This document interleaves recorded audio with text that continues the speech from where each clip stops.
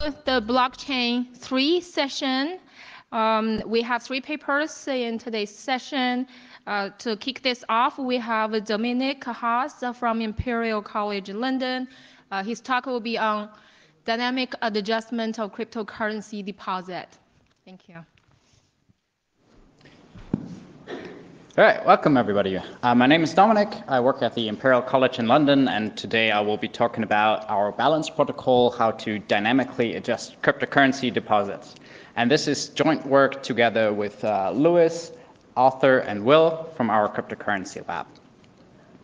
Right, so blockchains are a really great thing, right? Because we have Alice and Bob, and with the introduction of these blockchains and decentralized ledgers, neither Alice nor Bob need to trust each other to make payments between each other or have more complex interactions. So we can have these contracts and they are enforced by these consensus participants.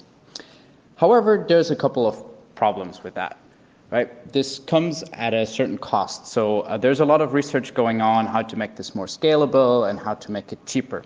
So what's happening right now is that there's these protocols that are built on top of the ledger, and we create these optimistic interactions. So what happens quite often is that if we say that Alice is a service provider and Bob receives some sort of service, then Alice pays a deposit, D, into this protocol to participate. And this deposit is essentially a security for Bob. So if we assume that Alice is economically rational, then we want Alice to behave according to the rules of the protocol because she has paid that deposit, and if she would misbehave, then we would basically destroy her deposit. So she has some skin in the game. Well, we need to really ensure that this is actually secure, and we do have some example protocols there. So for example, there's Xclaim, FairSwap, TrueBit, or Nocus, and several others that follow this very basic principle. Right, but what's the problem with using deposits? So I don't know who of you has a lot of coins laying around that you don't use, but essentially locking up deposit is quite costly. So you have a certain opportunity cost for keeping these coins locked up in a protocol. And also what you're having is certain uncertainty about the amount of deposit that you're actually needing because of 2 factors that I will explain in more detail, and because usually you don't have really an exact amount of deposit that you can put in. So let's look at the uncertainty factors. So when you pay a deposit, you require that at the beginning of the protocol. And now we need to account for this event dependency, and I think almost no one got around to hear about the big price fluctuations that happen in the cryptocurrency world. So somehow we need to account for these price fluctuations in the beginning of a protocol while this deposit is still there. And on the other hand, Alice might have some private information. So let's say Alice also is invested in another competitor protocol. So Alice might actually want to harm your protocol and doesn't really care about losing her deposit in your protocol. Or we heard earlier this morning, bribing is a thing. So if Alice gets some bribe to misbehave, then we also need to account for this. And how this is usually done in practice is that agents need to over-collateralize. So essentially, instead of paying 100% collateral, you usually have a higher amount of collateral that you need to pay. And this actually happens in practice. So for example, in the stablecoin DAI, there's around 650 million US dollar locked, and this has a deposit ratio of between 350% and 600% over the last year. So this is real money that's locked, and this is a real opportunity cost for agents like Alice. So Alice is sort of paying in missed out opportunities because, well, obviously Alice could also take these coins that are locked in the collateral and invest in some other protocols or do cryptocurrency trading. There's another certain problem between the motivation and how to set the deposit size. So Alice, who's a service provider, obviously we just saw she locks a lot of collateral, then this incurs a cost for her. So Alice would probably like lower deposits.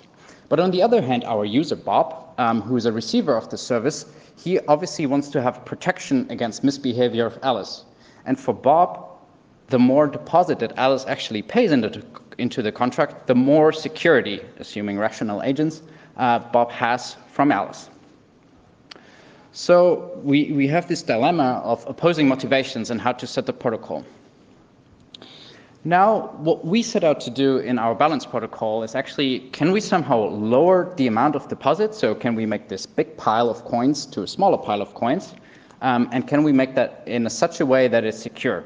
So can we make Alice pay less collateral, but still keep the same security properties, the protection against economically rational Alice? We make 5 assumptions for our protocol. So first, we assume we have a ledger functionality in which we can implement our protocol. So balance is implemented as a smart contract. We assume that the protocol that we integrate balance with is over-collateralized, so we have more than 100% of collateral. We assume that balance is integrated as an add-on to an existing protocol. So earlier I talked about Xclaim and FairSwap as examples, so we assume that balance is going to integrate into one of these protocols. And in fact, later I'll show how to integrate balance into Xclaim protocol. We also assume that within that protocol that we integrate in, we can actually publicly verify if Alice behaved correctly. So what usually happens in a protocol that we integrate with is that if Alice misbehaves, we can punish Alice. And we need to be able to extract that information in such a way that we can reflect that imbalance. And last but not least, we assume Alice is economically rational, so she will actually care about losing her deposit. With that, we get 4 properties out of balance. So what proper balance gives you is we can reduce the cost for locking collateral, so we can reduce the collateral overall. We can show that this is strategy proof, so there's no additional incentive for Alice to misbehave, even if her collateral is lowered. We can also show that Bob doesn't need to care if Alice actually lowered her collateral or not.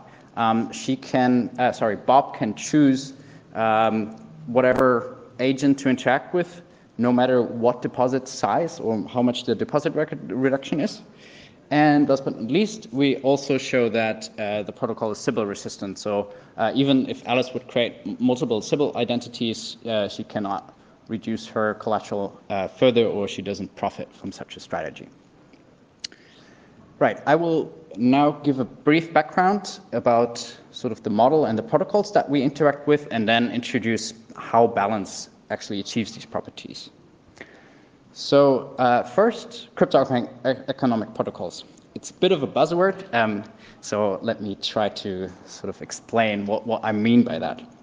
So in a crypto-economic protocol, we essentially implement a mechanism, so built on game theory, and we have some sort of cryptographic specification. And what happens in a very generalized way is that Alice commits to such a protocol by paying her initial deposit.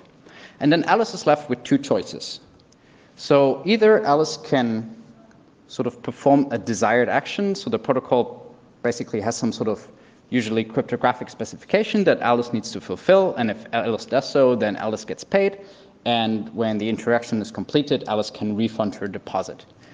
This execution phase can usually go over multiple rounds, so Alice would get paid multiple times if she does so. So that would be our desired outcome.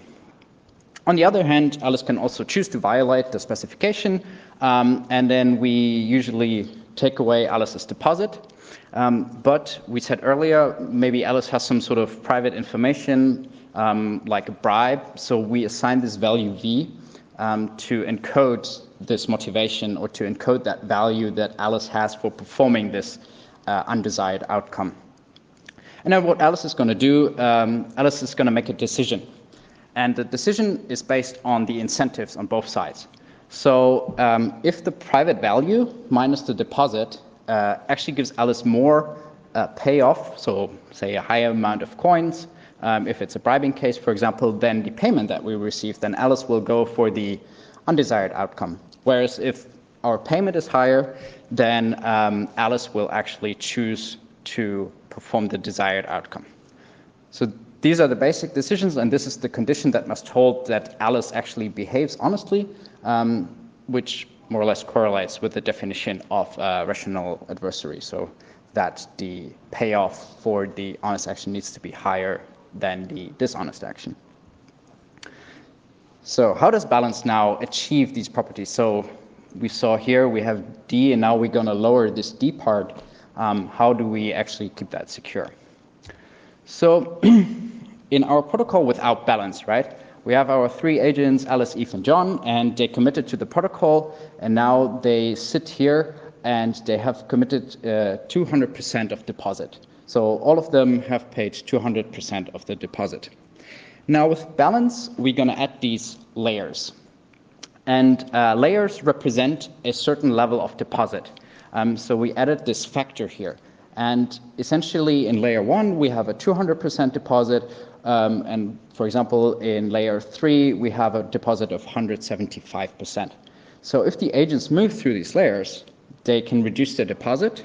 And by reducing the deposit, we actually reduce the opportunity cost. So what the agents are trying to achieve is basically move through those layers. And how they're going to move through the layers is by executing these desired actions. So let's say we started with all three agents in layer 1, and now we are in the next time round.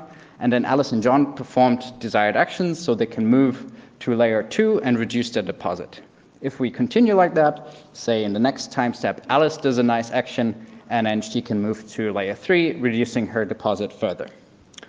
Now what happened is that here John, who is at layer 2, is now going back to layer 1 because he did something that we didn't like, that the protocol that balance is integrated with classified as an undesired action, so we're going to throw him back, and he has to increase his deposit again. Eve did a nice job, and Alice is doing super great. She's in the highest layer now, in layer number 4, where she has the lowest deposit rate. So let's go through that in detail, how Alice is doing that. So we said in the beginning, Alice is going to commit to her 200% deposit level. And then over a couple of rounds, Alice performs actions, and we record essentially these actions. So we are recording a score for Alice, and by doing so, we allow her to transition through these layers. So essentially, in every layer, we have some sort of score that Alice needs to achieve, and if she does so, we allow her to transition to the next layer. We also enforce that if Alice actually doesn't do anything within a certain round, we're going to put her back to like a lower layer with a higher deposit level. So agents have to continuously do these desired actions, and we don't give agents a reputation over time, but they need to continuously interact with the protocol. And in the last step, Alice can withdraw her deposit when she's finished, and at that point, she, assuming she always did the desired action, she has lowered her deposit to like the lowest possible amount. Right. I will talk about now how we're going to make sure that this is actually secure. And for that, we need to sort of understand the utilities and the payoffs behind that protocol. So if Alice is in layer 1, right, she has a decision between the desired action for the blue arrow and the pinkish one for the undesired action. And if she does the desired action, she gets a payment, P. If she does the undesired action, she gets her private value for that undesired action minus the deposit that she paid in the first layer. Now let's say Alice did the desired action and she's moving to the next layer. Then at that point she has a decision again between desired and undesired action, and she would get the payment and would have to pay a little less penalty because we reduced her deposit. Same is going to happen if she's in the topmost layer. She can just continuously interact there and get paid. Or if she does the undesired action, she will get punished, but with a lower collateral. Now, so we have these utilities simplified, but now we need to add one more thing, and that one more thing is the opportunity cost on that locked collateral. And this is what we're going to express with this expected opportunity cost. So we have a parameter R here, and R essentially encodes how much Alice could earn by participating in some other protocol. now we want to attack our own protocol. So I think some of you might now come up with a strategy, what if Eve joins our protocol and then Eve goes through those layers and then at the lowest, layer number 3 with the lowest collateral cheats at that point, and then she's just going to repeat that over and over again. It would be kind of a sensible strategy in this case, right? How do we prevent that? Well, the solution really is that we need to bind how much we can actually reduce to collateral.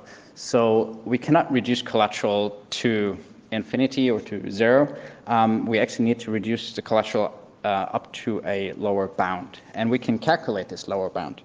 So if we look at that, essentially by Eve participating in these 2 steps, Eve has a cost for that because she had to lock up her collateral for these 2 periods, which we can express with these expected lockup cost. And she gains something additionally by losing less collateral. So essentially we have a gain because by doing the undesired action we pay less penalty. So now what we need to do is actually the gain that we can make from this layer cycling strategy needs to be less than the cost of this layer cycling strategy.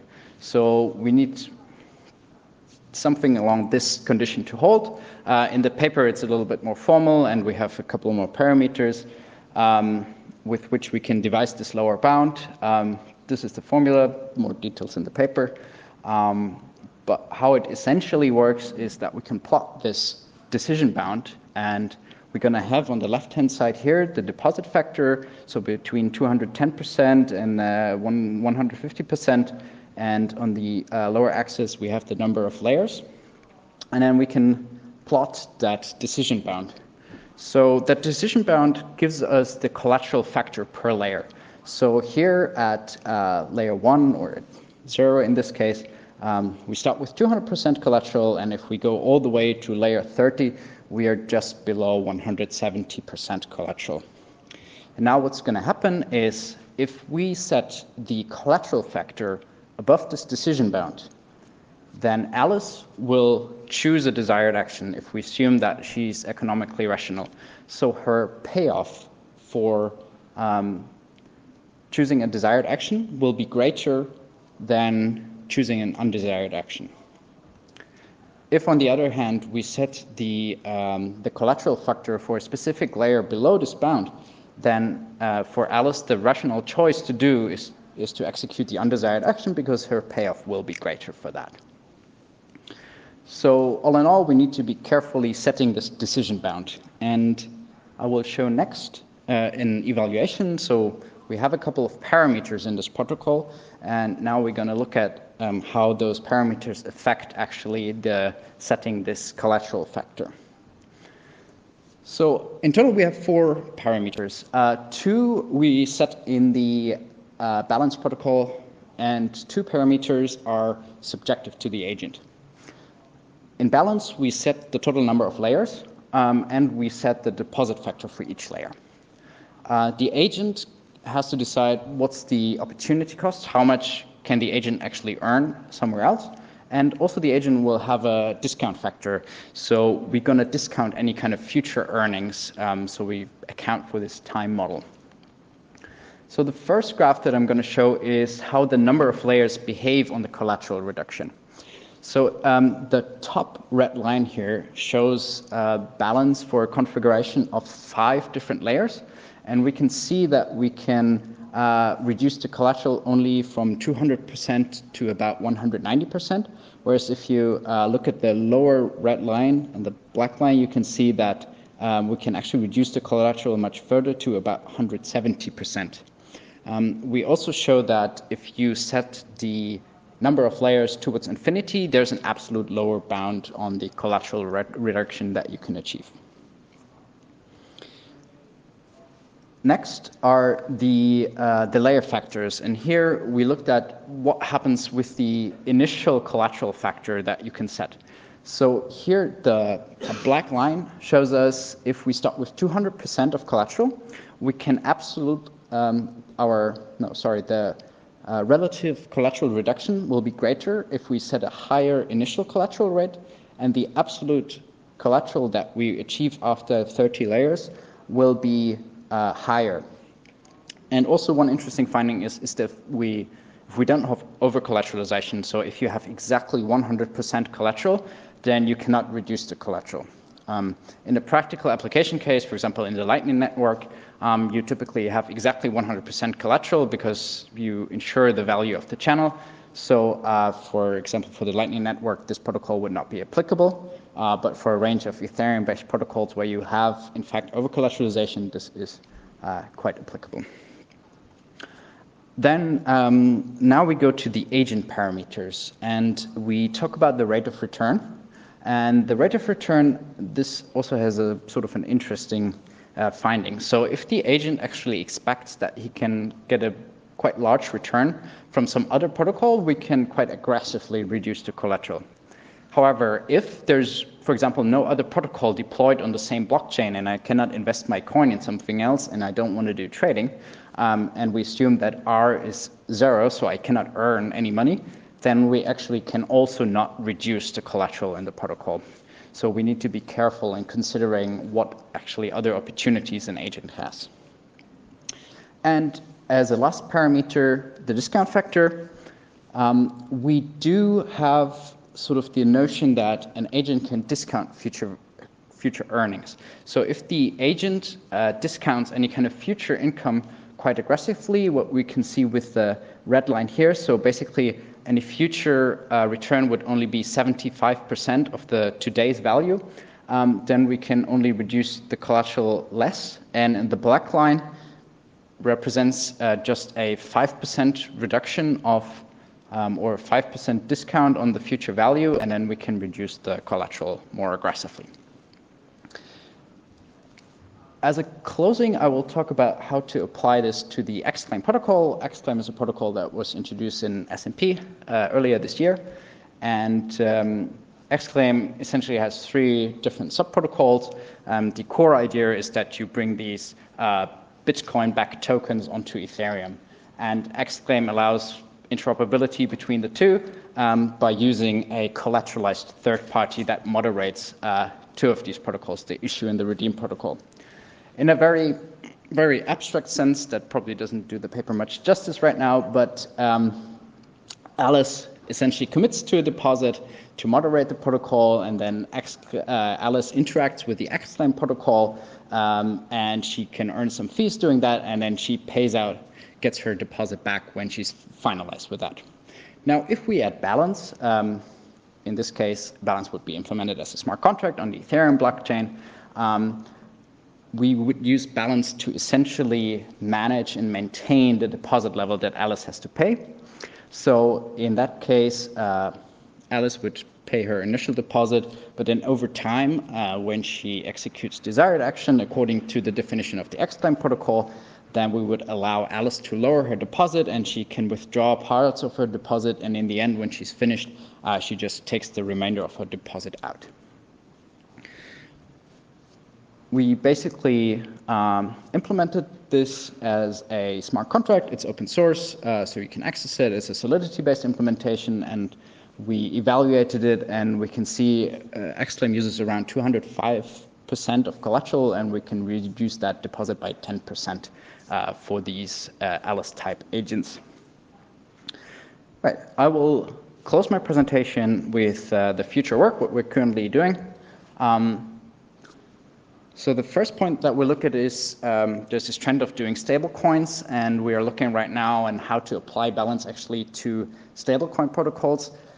In our initial system model, we essentially had always Alice and Bob, the 2 agents that interact. But in our case, for example, for stablecoins, we don't have a user really on the other side that receives the service, but rather, say, a pool of users that's unclear who actually is responsible for the individual user. A quite challenging problem is the second one. So let's say we apply balance to a protocol A, and can we then infer that because Alice behaved nicely in protocol A, can we actually lower the deposit for Alice when she participates in protocol B? This led to quite a long journey into composable mechanisms. And the last one that we're working on is mostly Lewis's topic. Now we can show that we can dynamically adjust the collateral and we can reduce it securely. But the other pretty big open question is how much collateral do we actually need in the first place? Like, what's the starting value that's actually a good value? Do we need 130%, 200%? What's like a good estimate? And with that, I will close my talk and thank you very much. Open for questions.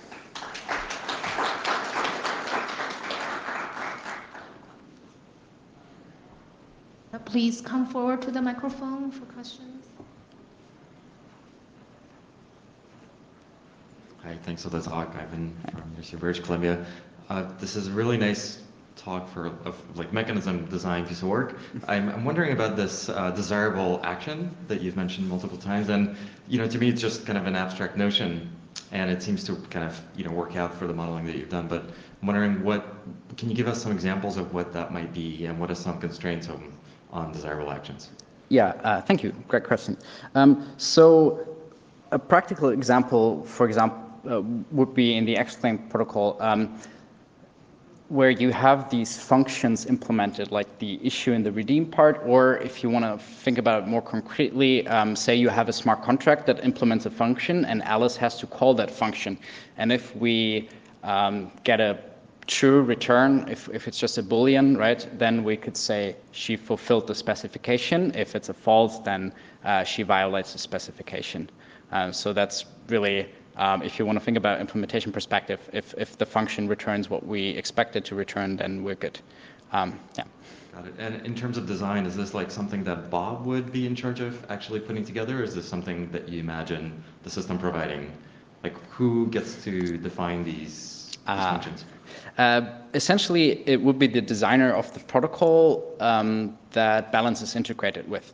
So whoever designs a protocol and wants to take Balance as an add-on, they would basically say, okay, this and that action, we actually want to have that count for reducing the collateral, and these and that function, we actually don't want to have any impact on the protocol.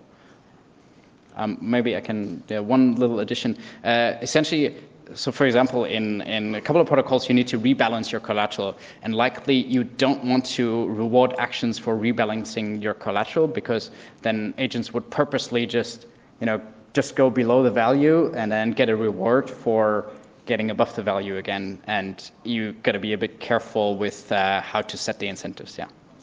Cool. Thank you. Great question. Yeah, thank you for the talk.